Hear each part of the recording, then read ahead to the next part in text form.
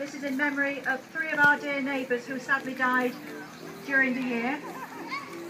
Maud Fern, Maman Shafi and Jackie Allen.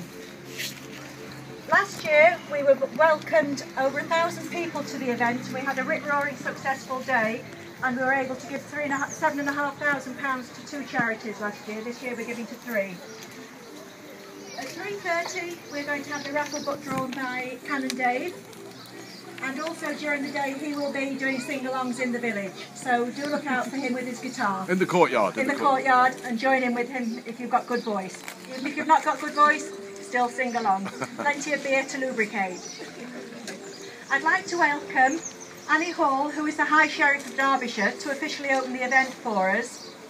Annie was inaugurated earlier this year. It attends a church, so it's very fitting that she comes to us today to open our event. And I'd like to hand over to Annie, who may say a few words. Good afternoon, everybody. Well, wow, I didn't realise so many people lived in Edensor. Although I think you've probably come from far and wide. I hope you have a fantastic afternoon. I mean, the weather I have organised, of course. Other than it's a little warm, I keep thinking cool mountain stream. It's not working at the moment. I didn't realise how hot velvet was. Never mind. I shall fry quietly, and you will all spend your money. I'm hoping there's some ice cream somewhere, is there? There is. Oh, jolly good. I shall be standing in line for that almost immediately. Anyway, without further ado, I hope you all have a fantastic afternoon.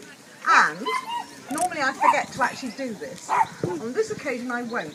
I'd like to declare the Edensor Day officially open.